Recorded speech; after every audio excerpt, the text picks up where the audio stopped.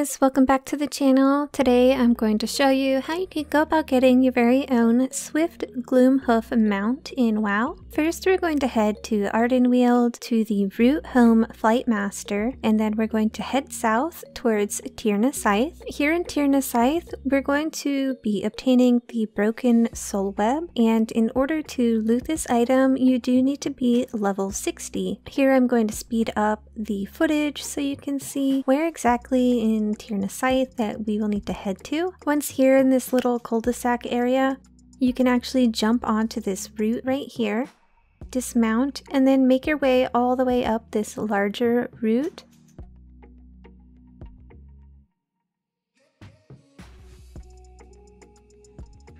From here, you're going to continue heading upward and around this large tree. And on the back side, there is a cart. And at the back of the cart underneath is our Broken Soul Web.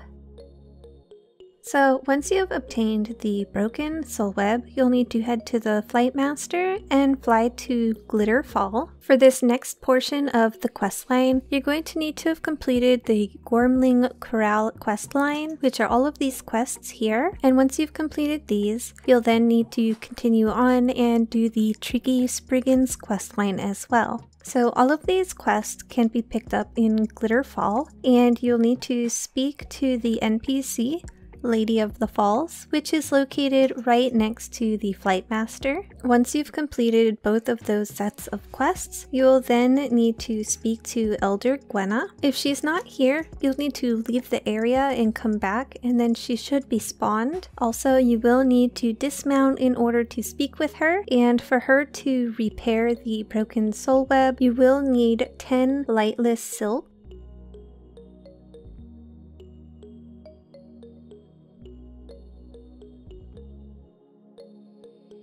Once you have the repaired soul web in your inventory, head back to the Flight Master and make your way over to the heart of the forest. And you'll need to speak with Ysera. If you're in the Night Fae Covenant, she's located here inside the heart of the forest. And if you're not like me, you'll simply speak with one of the guards, who will then summon Ysera. She'll come down the entrance, and then you can speak with her then. Once you've spoken with her, you should now have the Dreamcatcher in your inventory, and we will once again head back to the Flight Master and make our way over to Hibernal Hollow. So all along the right side of Hibernal Hollow here is where the Nightmare boss will spawn. You can simply run outside this northmost entrance, and here along the road you can right click on the Dreamcatcher in your inventory where the Nightmare will spawn. They only spawn on the right hand side of Hibernal Hollow. As you can see, the Nightmare has spawned right over here. We did this with 2 people fairly easily, but I think soloing it might be a little difficult as he does do quite a bit of damage. Once you've defeated him though, you can right click on him to obtain your Swift Gloomhoof mount.